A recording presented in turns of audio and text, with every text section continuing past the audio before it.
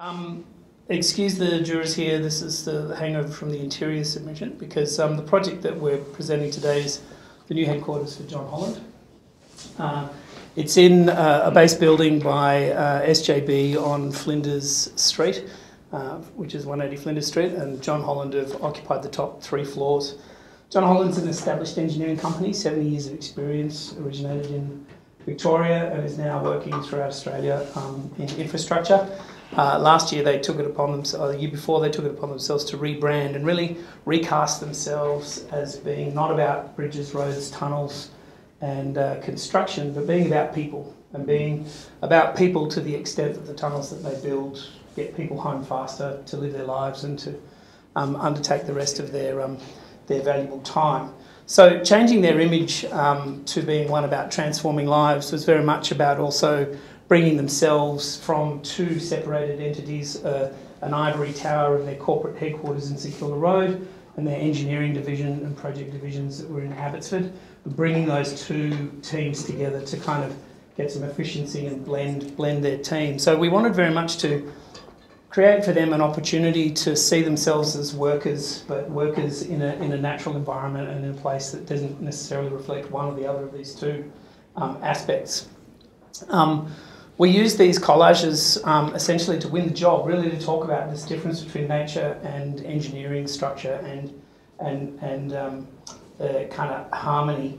They wanted a home that they could bring their engineers and contractors into without people feeling nervous about muddy boots and people feeling nervous about coming into the city and feeling out of place. And so it was very much about trying to build a place where people, no matter they were from the ivory tower or the coalface, were at the centre of the decisions that were being made. The project's in the heart of Melbourne. It's a very dense and very different kind of location for John Holland than they'd ever been in before. St Kilda Road is quite corporate and disparate. Abbotsford is basically by the river. Suddenly they were going to be in the heart of everything that they're about and everything that they've built. And so we wanted very much to be able to make sure that their staff and their engineering teams and the clients and the people that they were bringing to their offices could see them as being at the heart of Melbourne.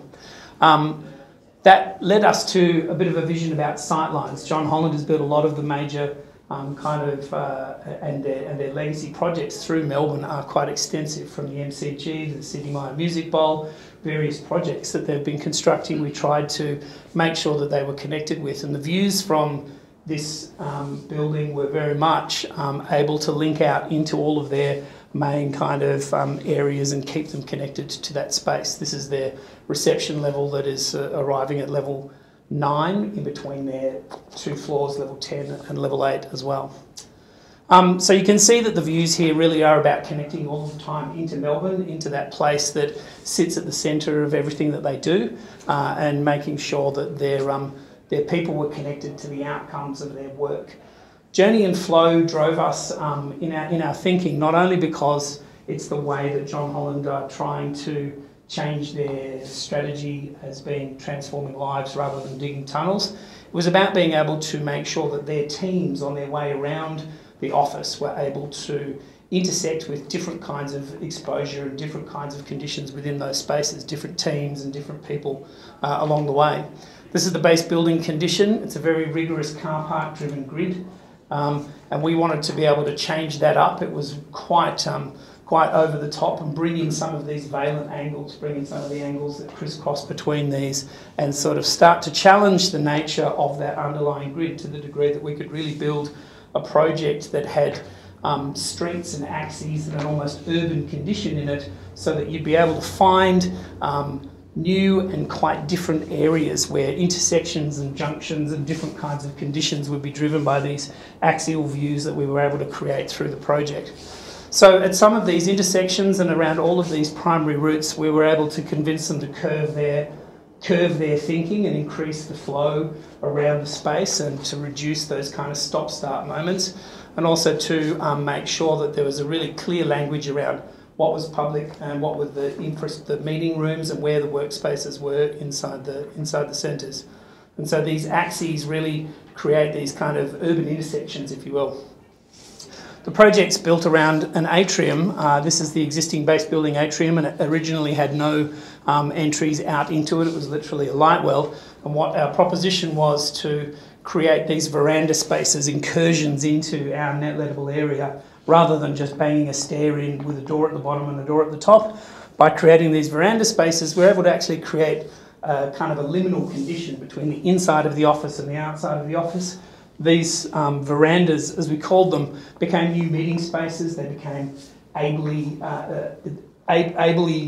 challenged people were still able to enjoy that atrium space, roll out, take part in it. We installed fans to make sure that it actually felt like you were going outside. We've actually had to install no smoking signs to make sure that people don't think they're outside and light up a durry on the way to the next floor.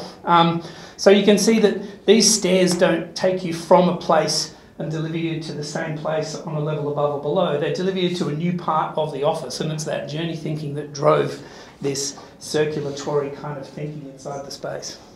2 minutes. Working and gathering. So this was their org chart that they gave us, and we said, that's crap. This is a real org chart. Org charts for us are really not just about who's in charge of who, but how do you work. This is the world's first ever org chart about a railway in America. So we remapped their teams into these much more clustered groups so that we could start to understand how their engineering teams would work together and how we could actually get their building, tunnelling, development teams to start to be laid out into the building so that we could achieve this thing, which is this kind of analogue search, the search that you do where you find the thing you're not looking for that's next to the thing you hunted. And the base building plan, again, this is our overlay. That's how we then started to lay those teams and meeting spaces together and a final plan on what that was. So there's lots and lots of different kinds of working conditions, lots of different gathering spaces, meeting rooms, and formal meeting rooms and informal gathering spaces that draw you through the boardroom, and it's quite vesica Pisces plectrum shape to take the leader out of the mix and keep everybody connected, and it's mirrored in the ceiling to really set up a new orientation for the space. So the ceiling is really a navigational tool like the stars used to be. That was the ceiling. It was overwhelmingly Brazil, and this is what we did, which is really about trying to create this sense of clouds and kind of a reflection of the pathways. So where there's workplace, there's always these clouds of ceiling tiles, and where there are corridors and runways, there's always this, these ceiling battens that let you actually navigate between those two conditions. And so the ceiling itself becomes the best way to wayfind, because you're actually always looking to it to know where your answers are. Wellbeing. The place is riddled with Green Star requirements. They're a big corporate. They've got a lot of requirements into that. It's a 5-star Green Star project when they're rating it at the moment. All the leather's vegan, all the chains are plastic. It's very much about being able to connect people through movement, through connection to plants and biophilia and daylight, to play. It's an important part of work, particularly in those teams, and also to obviously ergonomics and functionality and being able to pause, hydrate and reconnect to yourself. You'll excuse that I'm in all of these pictures because it was a COVID lockdown at the time. I managed to get myself a get out of jail free card. We do have a couple of people in some shots now, but it's about nourishment and transforming lives and bringing them into a new home. Thanks.